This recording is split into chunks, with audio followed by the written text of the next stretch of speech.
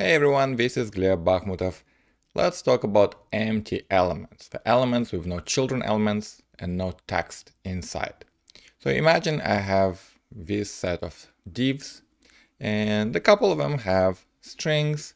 This div has a span that's empty, a couple more divs and an empty div. So how many elements do I have? Well, here's one little tip. You can find all elements using a wildcard selector. And in this case, let's see, I think we have 1, 2, 3, 4, 5, 6, 7 elements.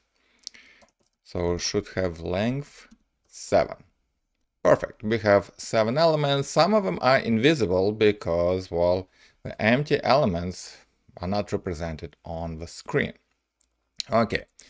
Well, how would we pick the empty elements? So this is where CSS selector empty comes into place. We can get all empty elements using this colon empty selector. So how many do we have? Well, this is not empty. The second one is not empty. The third div has a child element, so it's not empty, but the span inside is empty. So first empty, and then the last div is also empty. So I would say we should have 2 empty elements. And can we confirm that this is in fact true, right? So we know there are 2, but which ones are they? So let's look at them. Click on the get command. We can see that it found the span and the div. We can even confirm the node name, span, and div. And the way to do it is to use a property node name. So for example, if I select a div, okay, and in my console, I refer to this element and I ask for its node name property, it will be all uppercase.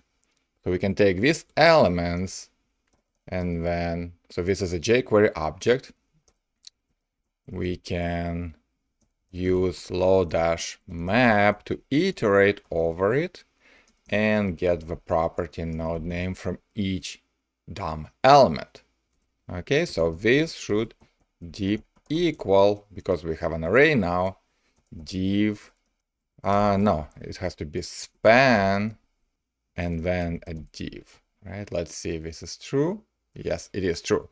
By the way, if you use my Cypress map plugin, you can simplify it and literally just say .map and then the property of an element and boom, it works exactly the same way and it's retriable as opposed to cy.then.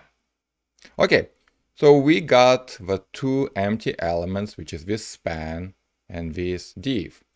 Can you find all non-empty elements? Well, it's really easy. Just say not and then the selector.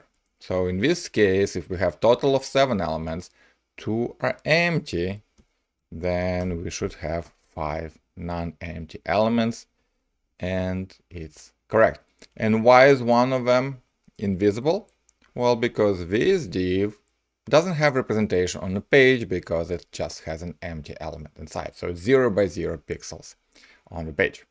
So find this recipe on my Cypress example site, and I will link it from the description of this video.